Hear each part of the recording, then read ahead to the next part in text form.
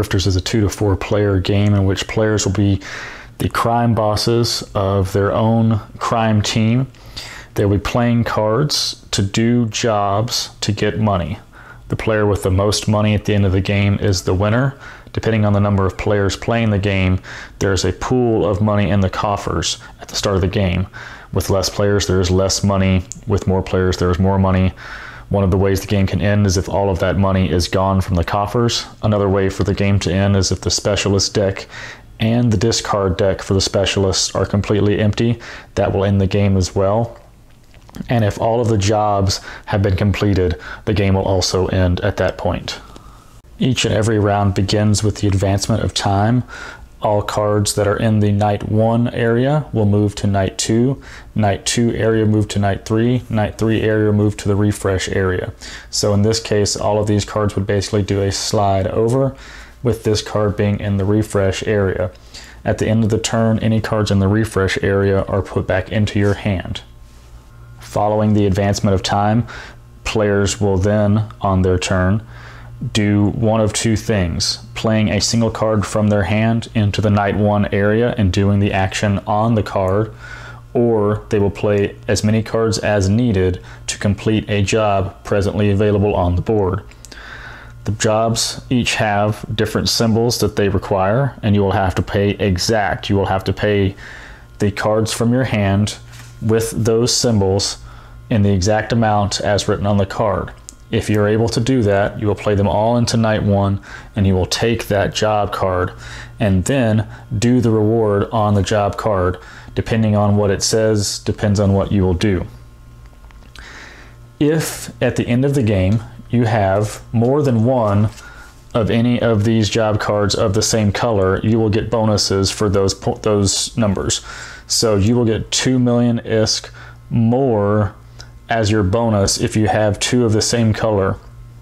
This bonus is the same for all colors, but in this case you will see here clearly on the bottom, if you have two of these jobs, you will get 2 million extra. If you have 3 of the jobs, you will get 4 million extra. And if you have all 4 of the jobs, you will get $8 million extra. Again, like I said, after you have played the cards down, done the actions that you wish to do, which would be the one in the night phase, or again, playing to get a job card, you will end your turn by drawing your refresh cards back into your hand. There is no hand limit. You will always do what is written on the cards if you play them for their actions, and you will always do the reward written on the job card if you complete a job. All players begin the game with 3 cards in their hand, including 3 more cards drawn off the top of the specialist deck. The 3 cards they always will have, you will have one of each of these: the Mastermind, Thief, and Pickpocket. They are your starting cards. They have abilities that they can use as their action if you play it down by themselves, but they also have the symbols. You can use them if you wish to. These cards, again, will always come back to your hand, and there are cards that will be stealing cards from a different player or utilizing their abilities. You cannot steal a ringleader card from someone else. If you do, you basically just lose that action and you do not steal a card at all. All players also begin the game with 3 ISK in their stash, which their stash should be placed visible to all players to the right of their board. There are 5 job stacks of differing colors. In a 3-player game or more, you will make sure to use this one. In a 4-player game, you will use this one. In a 2-player game, you will not use either of these. And again, of course, in a 3-player game, you'll use the other 2, or the other 3, and this one as the additional. In a 4-player game, you will use all 5, which means you'll use this and all the ones below it. Now to go through the ringleader cards actions and what they do. The Mastermind allows you to draw 3 specialists, choose one and add it to your hand, and discard the other 2 into the discard pile for the specialists. The Thief lets you steal 2 ISK from the coffers, which is the bank in the middle of the table. The Pickpocket lets you steal 2 from an opponent's stash. If an opponent only has 1, then you only steal the 1. So you can choose to steal from whoever you wish, but you only steal up to 2. If they don't have 2, or if they only have 1, then you would just steal what they have to give you. I'll quickly go over these as well. The Snitch, reorder the cards in any hideout, meaning someone's player board, then steal 1 ISK from the coffers, which means you get it from the bank. The The wheelman, choose a team in your hideout. Now a team is when you have more than one card in one of your knights. So if you had more than one card here, meaning you would use them for a job, that is what that team is meaning. So team, when it says that from now on, that's what it's talking about. Return all but one specialist from that team to your hand. The thug, team up a card with the thug, so you put one with it. Steal 1 million ISK from every opponent's stash for each specialist in their hideout that has the same skill, and the skill again is the symbol. Middleman, choose a specialist in your refresh area. Again, the refresh area is to the right of your area there. Team up with the specialist with the middleman and immediately take its action. So you would just do that refreshed guy's action. Enforcer, draw one specialist and abduct one random specialist from an opponent's hand. Choose one to keep and give the other to your chosen opponent. Dirty Cop, steal an ISK from every opponent's stash for each team in their hideout. Again, team, you would only ever have up to 3 teams, because if each knight had a team in it, then you'd steal 3 from them.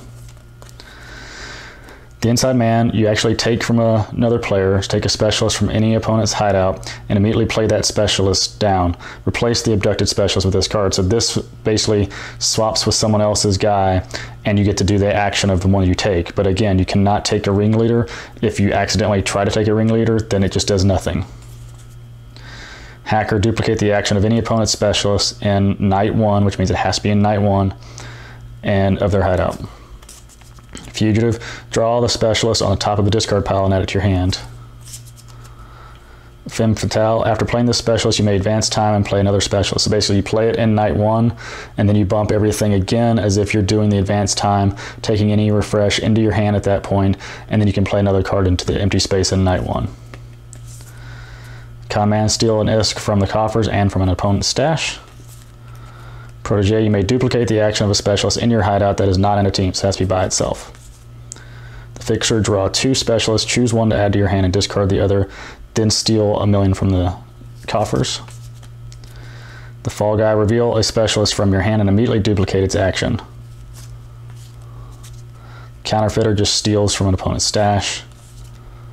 The Blackmailer, swap a completed job card from your stash for a completed job card in an opponent's stash, trying to get that sets that we were talking about. We're talking about having different numbers of sets, like the more you have of one color, the better. So you can get rid of one that you have one of and add it to the others to make you have more of something.